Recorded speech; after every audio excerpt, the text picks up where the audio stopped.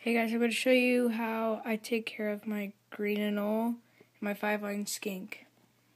So for my green anole and the skink, I have long sticks so the little green anole could climb up, and a log, and tons of plants to make it look kind of like their habitat. Moss kind of keeps the moisture in. It's kind of nice to have. And then it's good to have 2 water bowls. One over here, and then another log in the back for the skink to hide under. So I feed like 1 or 2 crickets to each per every other day.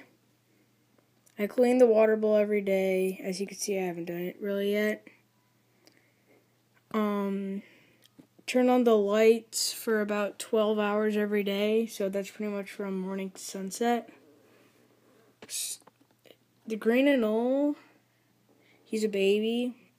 The skink is pretty much full grown now, but he's about the same size. It's lost its blue tail coloration in its tail, and he's somewhere burrowing. So about the burrowing, skinks, they require dirt to burrow, and you could spray it like once to twice every maybe week or so to just keep it moist and help it with its shedding. Overall,